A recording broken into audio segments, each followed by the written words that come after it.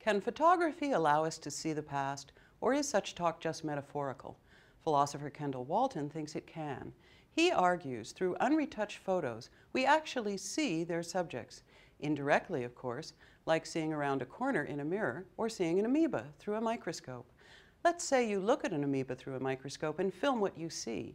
If you watch the film an hour later, don't you see the same amoeba again?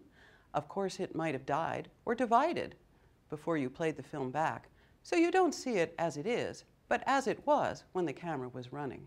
But you still see it, don't you? Walton says yes. Cameras are devices that extend our power of vision, like mirrors and microscopes. If he's right, you're not just looking at an image of me now, you're actually seeing me, as I was September 30th, 2013. In other words, you are seeing the past.